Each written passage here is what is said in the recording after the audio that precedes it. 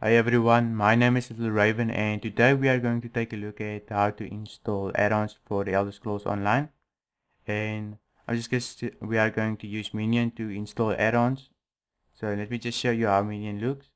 Here is all my add-ons and here is where you can install your add-ons. Now I'm going to show you how to set up Minion and for the Elder Scrolls Online.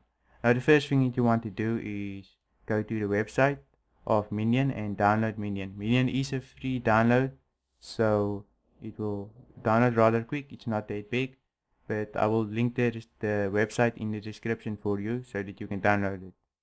Once you have downloaded it, you're going to install it. Just double click on the download and it should start up automatically. Once you have downloaded it, you're going to have to register, and it will open your browser again and it will send you to this page. Just enter your email, your username, your birth date, and just say create account. Once you have created your account, you are going to have to verify your account, and then once you have verified your account, you can log into Minion. Now you are going to use your email to log in and your password that you have set. Now once in Minion, you are going to have to set the pathway for Minion. Which you are going to do is, what you are going to do is click on options and save, and here's the pathway. But if you are going to click on pathway, you are going to get all these folders that you have to browse through. But I found a way that you can make it a little bit quicker and more accurate. Now all you have to do is just click on your start menu, click on your computer and say documents. You have to click on documents. You can't click on the game where the game is installed. As you can see, here's my ZeniMax folder where my Elder Scrolls is installed. But you aren't going to use this folder. You are going to have to click on documents. It is under your library if you wondered. So you have to click under your library. Once you are in documents, you are going to scroll down, find Elder Scrolls Online, double click it, and then you will get two folders. You will get a live folder and a live EU folder.